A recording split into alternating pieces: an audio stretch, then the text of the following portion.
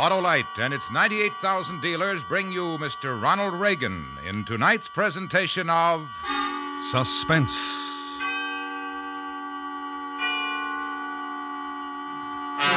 Tonight, Autolite presents the story of a man who wanted to apologize for threatening a stranger. And when he got there, the stranger was dead and the police were waiting. It's called Circumstantial Terror. Our star, Mr. Ronald Reagan.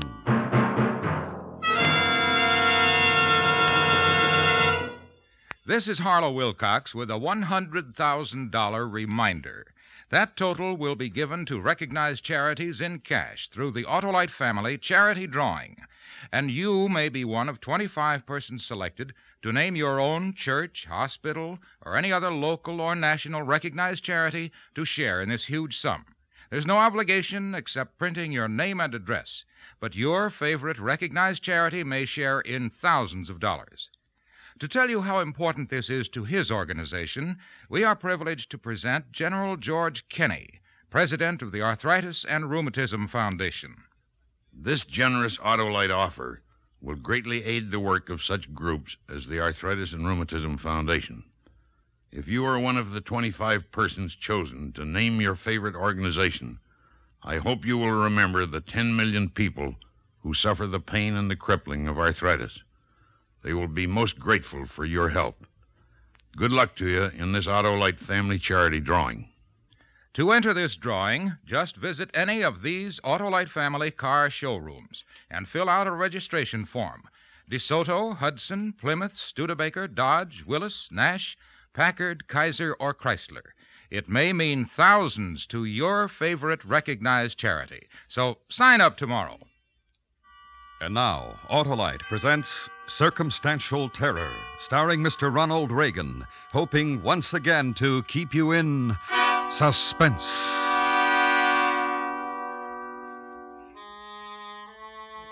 I wasn't the only one who was mad at him. All the other guys felt just about like I did. About Curly Weber, that is. You see, if he hadn't let the pressure go too high, we'd have all been in good shape right now. As it was, the boiler blew up and wrecked the cleaning plant where I worked. The owner collected the insurance money and got out of the business, which left us with no jobs.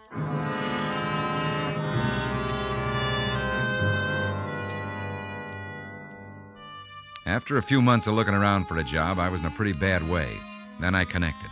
Only trouble was it wouldn't start for 3 weeks. By now I was broke, irritable, and mad at the world. So I wasn't what you'd call a pleasant-type fellow when I walked into this liquor store for a package of smokes about 11 o'clock one night. So, what else could I do, Eddie? There I was with egg on my face and that phony salesman telling me I was going to have to take what he gives me or get nothing at all. What do you have to buy from him for? His outfit has the distributor tied up. 25% of what I make from his scotch. I'd like a pack of cigarettes. Hold your horses, mister. I got another customer. So, I check around town to see if maybe I can get the scotch somewhere else. How'd you make out? Go ahead. Take a guess. Come on, mister. Get off the dime. Just give me What's the matter with you? Ain't you got no manners? Just give me a pack of cigarettes and stop shooting off your mouth. Me shooting off my mouth? Look, Buster, I got a pretty good trade right now, so why don't you take your two-bit sale somewhere else? I don't even like the way you look. Listen, smart guy. I've taken a lot of lip from guys like you in the last few months. One more crack out of you and I'll smear you all over the joint, do you hear? All right, mister, all right. Take it easy. Sam don't mean no harm. That's just the way he talks. And let him talk to somebody else like that. Hey, why don't you give me cigarettes, Sam? We can talk some more after he leaves. Okay. What kind do you want, mister? I don't want any kind. I just want you to remember something. Next time you see me, you'd better cross over to the other side of the street. It'll be healthier for you. Remember that.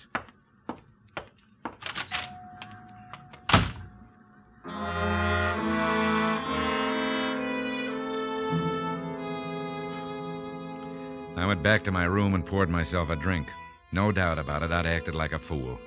But 4 months of being unemployed didn't exactly develop an even temper. It was a half hour before I realized I still hadn't got any cigarettes, and another 15 minutes before I could talk myself into going back to the liquor store to apologize for losing my temper.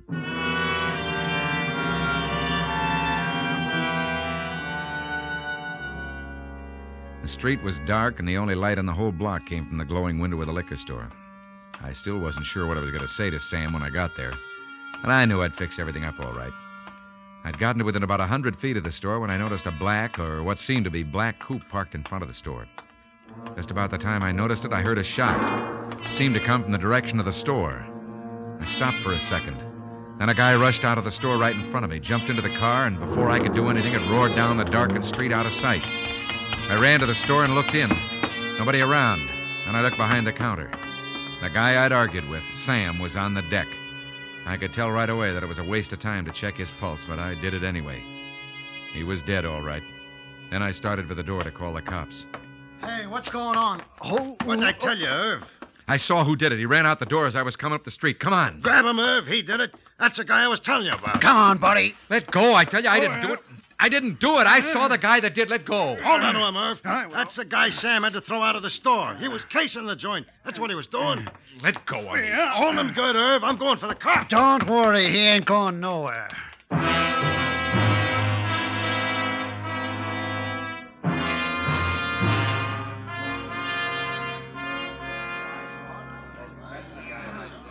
Just as I was getting up to go after the police, these two guys rush in and hold me. I didn't do it, I tell you. He's lying, officer. We'll find out if he's lying when the guys from homicide get here. I don't even own a gun. That gun laying by Sam's body is Sam's gun. Looks to me like this guy shot him with his own gun. If you don't shut your mouth... Easy does it. What happens when the guys from homicide get here? You want my honest opinion, mister? Yeah, sure. I didn't put the cuffs on you for laughs. I think you've had it, buddy. It's only an opinion, but from what I can see here and what I've gotten from these witnesses, you're nailed, buddy. Nailed good.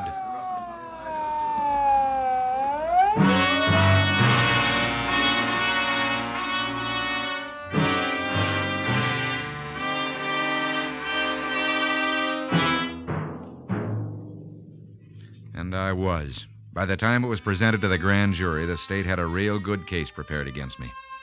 The liquor store owner's gun only had his prints on it, which made it look as if I'd tried a phony hold-up and jumped him when he drew it. And there was money scattered all over the store, which made it look as if I'd been surprised before I had a chance to get away. That guy Eddie, who'd been in the store when I had my argument, wouldn't let me up. He pounded nails in my coffin every time he opened his mouth. If I'd had a job when all this happened, they'd have had trouble giving me a motive. And being broke and unemployed made it look that much worse. As a result, I wasn't surprised when the grand jury came through with an indictment for first-degree murder. As far as I was concerned, it was all over but the hanging.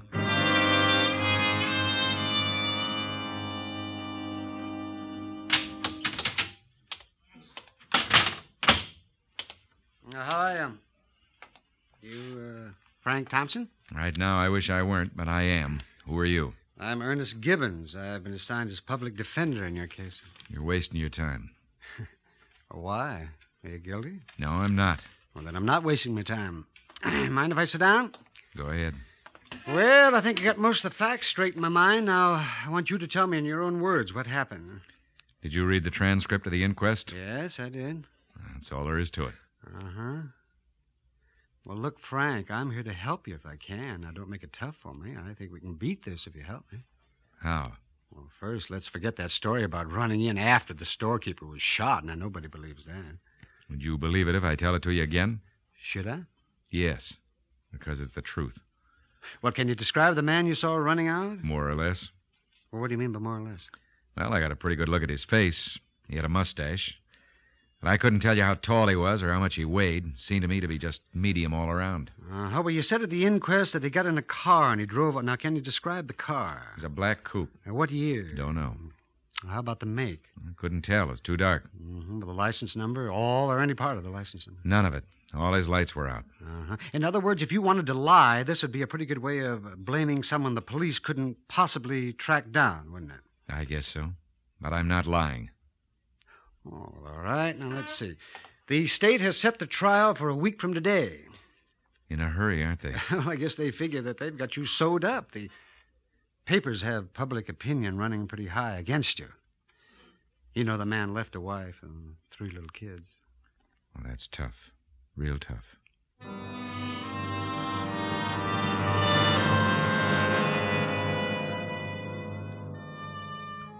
It was a couple of days later that Ernie came to me and said they were selecting the jurors who'd hear the case.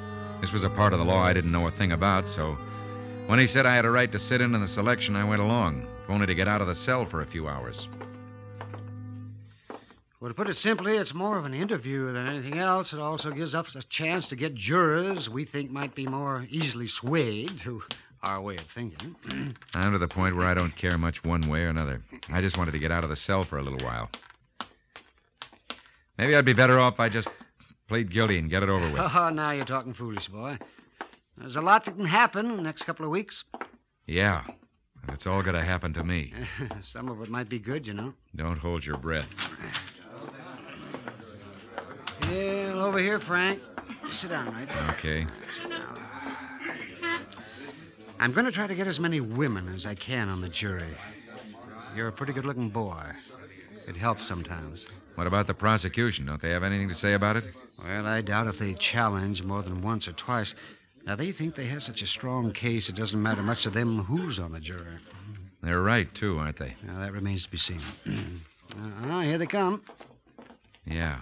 Right now, I'd trade places with any given one of them. I don't think you'd get any takers. Oh, well, they're not as many women as I'd like to have seen. Ernie. What's up, boy? The guy with the gray suit. Where? Over there, next to the dame with the fur coat. Oh, yeah. Well, what about him? Don't challenge him. What? Don't challenge him. That's the guy. What guy? That's the guy that killed the shopkeeper. That's the guy I saw running out of the store that night. Get him on the jury. Don't let him get away. I don't want to die for what he did.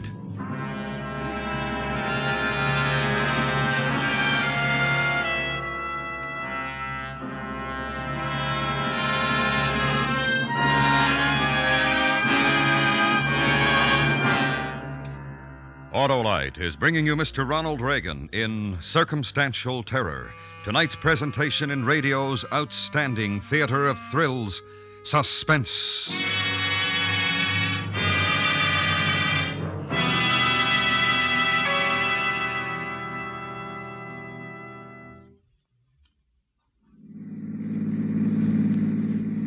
Hey, Charlie, what Nash model is this? Well, this is the new Nash Statesman, Harlow. You know, this year, Nash offers the widest range of models and prices in history. And you can get such optional features as power steering, power brakes, and even power lift windows. And of course, Harlow, Nash has Autolite equipment, too. And Autolite is proud of its long association with Nash and Nash dealers everywhere. That's why we're privileged to salute Nash as a distinguished member of our Autolite family. Distinguished is the word for the new Nash, Harlow, and advanced, too. The 1954 Nash gives you greater safety with exclusive unitized Nash air flight construction, greater economy on regular gasoline, greater comfort with a new exclusive Nash all-weather eye air conditioning system that heats, ventilates, and cools at your command. And Harlow, next week, Nash introduces a completely new kind of car. Watch for it. Okay, Charlie, and thanks for the ride. Always a pleasure, Harlow, especially in a new Nash. And now, Autolite brings back to our Hollywood soundstage Mr. Ronald Reagan in Elliot Lewis's production of Circumstantial Terror, a tale well calculated to keep you in suspense.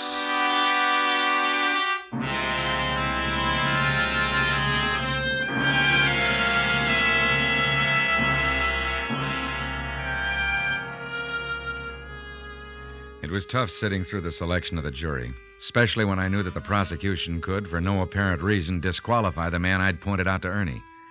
If he was the man I'd seen run out of the liquor store the night of the shooting, then he had to be where we could keep tabs on him. Ernie sacrificed a couple of his limited number of preemptory challenges just to make sure the guy came up for selection. When he did, there was no objection on either side, and we had him.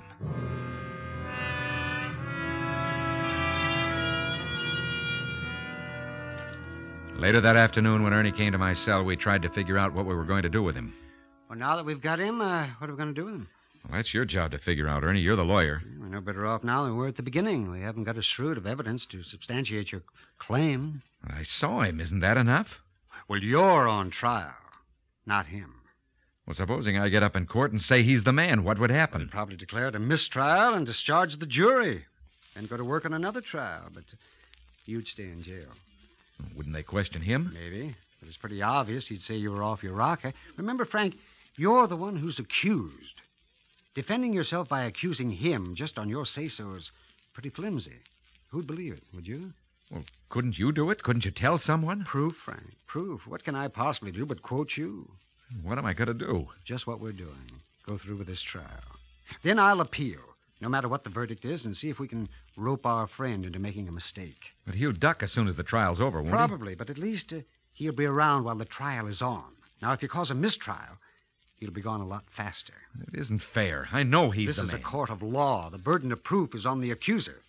What real proof have they got against me? They don't have to catch a man in the act of murder to convict him of it. Circumstantial evidence can be strong enough, and in your case, it seems to be. It's driving me nuts to think that this guy's got to help send me away for a murder he committed. Yeah, they haven't sentenced you yet, boy. Let's see what happens. And if it does happen? Maybe we'll have something I can use to ask for a new trial, if we get into trouble. Where's the trial going to be? Well, Judge Thurston will preside, I think. Let me see. That'll put it in the City Hall Annex. Where's that? In the Annex, that's a small building on the north side of the City Hall. That's next to the parking lot. Why? Just asking, that's all. Frank, Yeah? don't try any grandstand plays. Any tangle with the jury might result in a mistrial, and I don't think that's a good idea. Okay. I won't mess with them. That's good. Well, yeah, I got to get going. Going home? Well, I guess so. Tell me something, Ernie. Sure. Well, what do you want to know? What are my chances, Ernie? And don't kid me. I wouldn't kid you, Frank. I don't know right now, but I'd sure be lying if I said they were good. Thanks. That's what I wanted to know.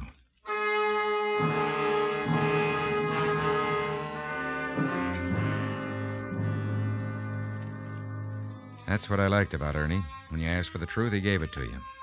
After he left, I lay back in my cot and thought about the whole mess. Everything had happened so fast, I really hadn't had time to take stock of my position. Now I did. And what I came up with made me want to beat my brains out against the steel bars out of sheer frustration. It wasn't anybody's fault, if you discounted the guy that actually did the killing. I didn't have any beef with the law or the people who were carrying out the law. It was just that they didn't know they were going to convict an innocent man.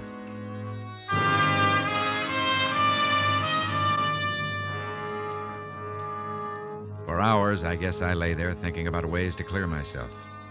Most of the ways were more daydreaming than anything else. I finally came up with the conclusion that anything I did was going to have to really go from the time I started it. There wouldn't be time for talk or reason. In the morning, I got dressed and ready for the first day of the trial. When I got to the courtroom, I was seated beside Ernie. Then came the time when papers were being shuffled and everyone was getting set for the opening arguments. Now, then you take it easy, Frank. We're going to fight real hard. You know what a backfire is? You mean like when a car... No, I mean like when you're caught in a bad brush fire without any water. Well, I'm not with you, kid. What are you going for? You light another fire downwind, let it give you a big burn spot to stand in while the main fire goes past. You explain it to me later, Frank. The judge will be here in a minute or two, and I want to get my papers straightened here. He doesn't like to see an unprepared attorney. Listen to me, Ernie. I'm in the path of a real big fire right now. I know you are, boy. I know, but what... So I gotta try a backfire. A guy can get killed in a backfire, but at least you gotta take a chance. Well, what are you trying to tell me? But now say it fast, because the You'll hear from me. Stick with me, Ernie. I'm a pretty good guy, but I'm in real bad trouble. And I'm the only guy that can get me out of it. Well, what are you going to do? This! Look out! He's taking a break! Get out of my way!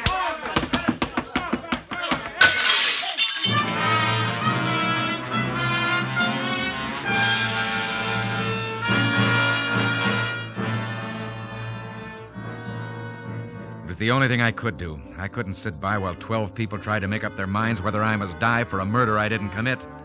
As I went out the window, I folded my arms in front of my face to keep from being cut to ribbons with a broken glass.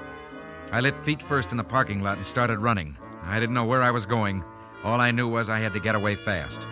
By the time everyone got organized, I'd pretty well lost myself in the alleys of the city. I got to a place where they were putting up an office building and ducked into the sub-basement, crawled into a corner and stayed there.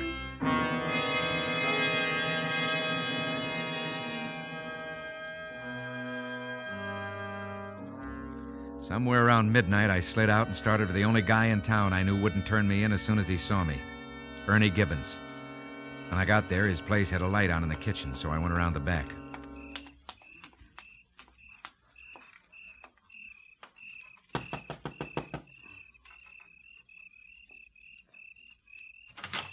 Hi, Ernie. Let me in. Well, come on, hurry.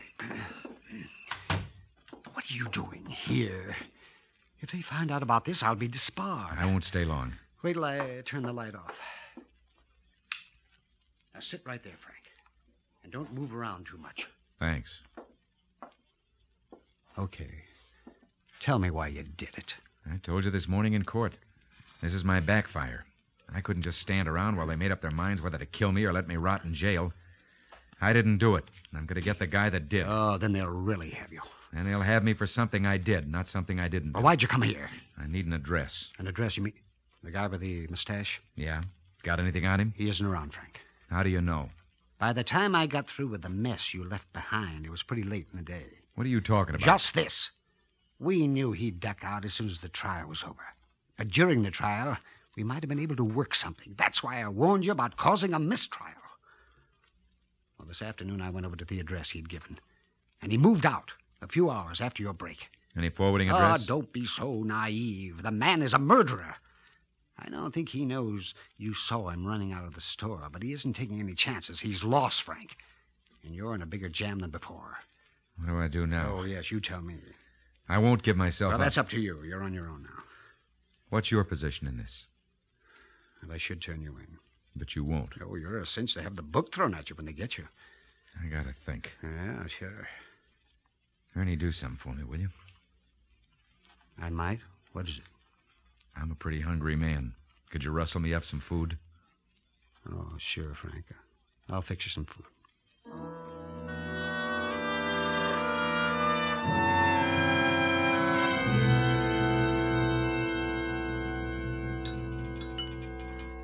Ernie, Yes?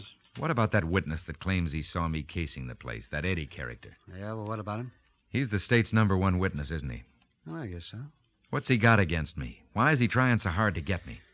Well, I think that for the first time in his life, he's somebody, and he's going all out to prove it. I'm going to see him. No, you're not. You're in enough trouble. Lay off of him. Give me his address, Ernie. Well, you're out of your mind. Give me his address. I want to talk to him. Oh, but Frank... I know you've got it. You've got the addresses of all the witnesses. Get it. Okay. It's here in my briefcase.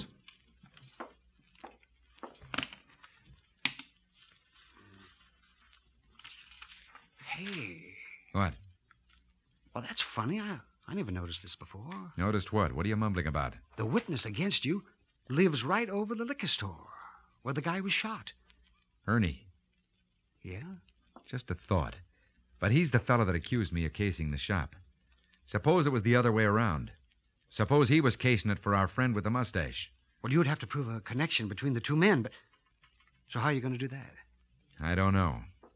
I'll figure that out when I get there. Oh, I can't let you do that, Frank. Don't try to stop Well, me. you could get picked up on the way there. I'll be there in a few It's minutes. 3 or 4 miles from here. You're lending me your car. I am. Yeah. Give me the keys. Okay. Here. So long, Ernie. I wish I could stop you because... Don't try it. I wouldn't want to hurt you. Oh, well, thank you. So long.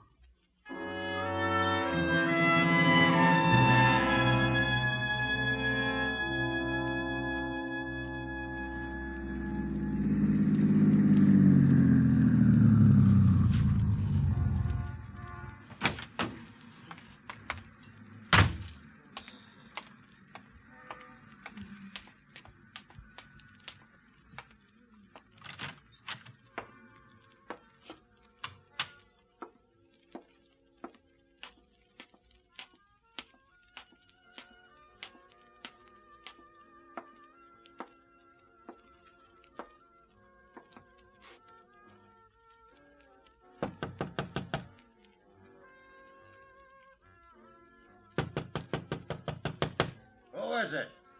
Whitey Wilson, come on, open up. I don't know any... But you know me, Eddie.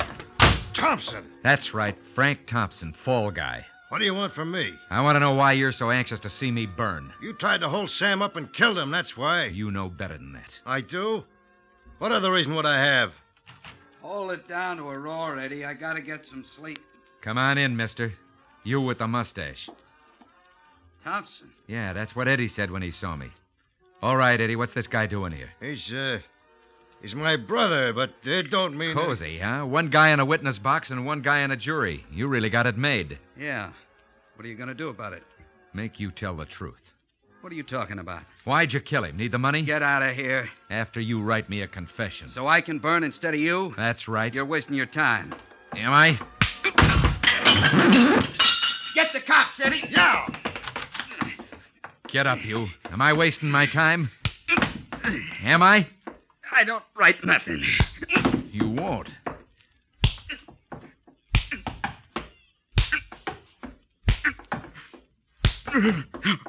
Okay.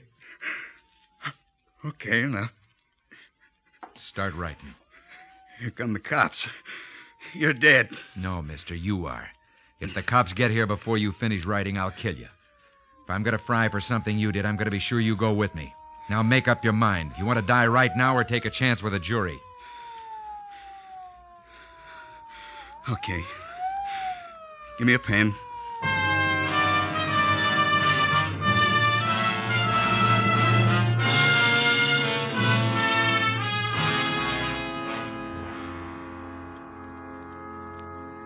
I hope you understand why I sent for the cops, Frank. I didn't want you getting any more trouble. Oh, sure, that's all right. Well, how's it feel? Mighty good. It's a pretty town when you don't have to look at it from behind steel bars. Yeah. What are you going to do now? Well, looks like I'll be able to make that job I told you about. Only a few more days to wait. Where'll you be staying? I don't know. You got any money? Enough. You got any money? No. Then it's settled. You'll stay with us until you get on your feet. Now, Ernie. You heard me. Okay. Lend me a quarter. Sure. What for? Ought to buy a pack of cigarettes. From a machine.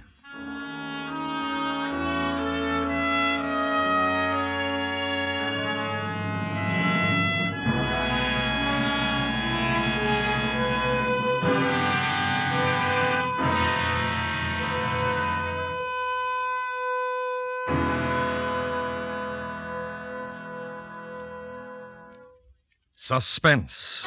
Presented by Autolite. Tonight's star, Mr. Ronald Reagan. Congratulations on an excellent performance, Ronald. Well, thanks, Harlow. Say, what about this $100,000 Autolite family charity drawing? Am I eligible? Well, if you're over 18, you are. I'm eligible. Well, all you do is visit any Autolite family car dealer showroom, print your name and address on a registration form, and have the dealer sign it.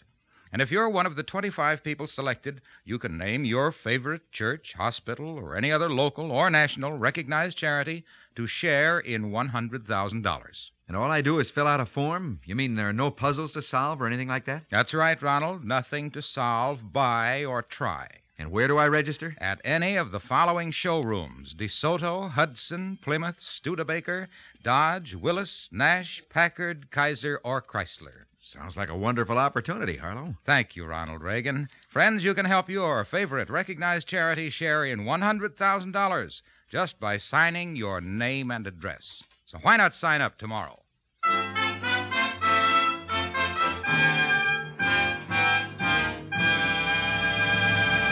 Next week, the story of a cross-country train trip, during which a police officer finds himself torn between his assignment and his personal feelings for the girl in car 32.